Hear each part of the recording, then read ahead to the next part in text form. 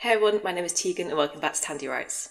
Today we're going to be reviewing Icarus by Ancrum, a book I anticipated so severely that I ordered a US special edition to try and cheat my way into receiving a physical copy 2 months early.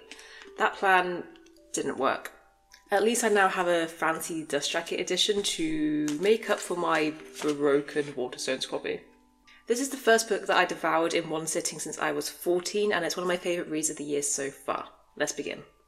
Icarus Gallagher is a thief. He steals priceless art and replaces it with his father's forgeries. For years, Mr. Black has been their target, revenge for his role in the death of Icarus's mother.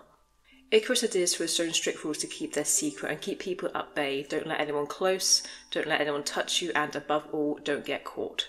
Until one night he does. Not by Mr. Black, but by his mysterious son Helios, now living under house arrest in the Black Mansion. Instead of turning Icarus in, Helios bargains for a friendship that breaks every one of Icarus's rules. As reluctance and distrust become closeness and something more, they uncover the bars of the gilded cage that has trapped both their families for years.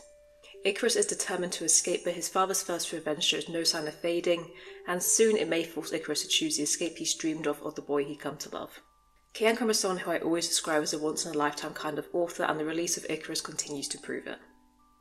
This is the story of Icarus Philomoros Gallagher, named after the plant rather than the Greek figure, the loneliest boy Ancrum has ever written, and Helios the sun in his sky. It's an intimate reimagining of the tale of Icarus as a star-crossed love story between a young art thief and the son of the man he's been stealing from.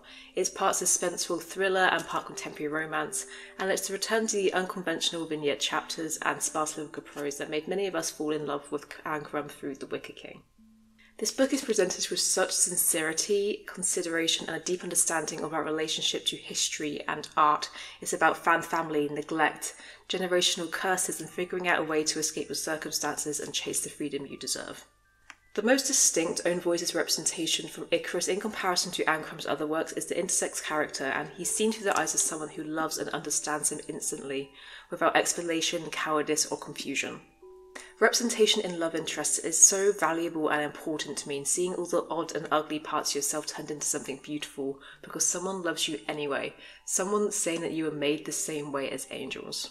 There's also a reference to an intersex statue without a known creator within the book, and Ancrum says she chose it because it belongs to humanity now, and she liked the idea of a pivotal piece of art in the story being an artist unknown. It's also the acknowledgement that there have been people who exist out of the sex binary longer than we have had the words to describe them, and instead they have been documented in art. Icarus's character also suffers from Ehlers-Danlos syndrome, which I believe is also own voices representation. He complains of pain throughout the entire book, and abuses his hypermobility to be good at sports and breaking and entering. He spent his life watching his father essentially breaking down and has begun to wear braces himself, inheriting it. Both are in complete unawareness of the root of their problems, and both use insufficient coping mechanisms and physical support. Helios noticing these symptoms and simply telling Icarus that EDS is a thing that exists circles back to one of the key themes in the novel, the act of noticing. Teenagers always notice, and are the first to see when something is wrong with their friends. Icarus notices what Helios refuses to say, and Icarus's friends notice the bruises under his eyes and see through his jokes about his tiredness. Icarus tries to save Helios without knowing a rescue mission is brewing for him too. Ultimately, Icarus is a book about opening yourself up to weakness and vulnerability. There are so many books written about the weak learning to be strong, and less so about how hardening yourself to survive has a cost, and the bravery of beginning to remove that protection and allowing yourself to grow. But this one is a love letter to the value of emotional intimacy and human connection, as all Ancrum books are, and it never gets less heart-wrenching to read about. Icarus gives his time and companionship to a boy in a cage, and he nearly gives his life, and he does so without hesitation. He's also a character who has to learn about tenderness and how to hug people for the first time in his teens from his friends, and they choose to love him over and over again, no matter how many times he tries to push them away. I think Book Browse said it best. Flying too close to the warmth of the sun, to the unique light offered by each person, is not a matter of gross overreach, but is, in fact, a necessity, a basic human condition of humanity and interconnectedness, even at the risk of violent crash and burn.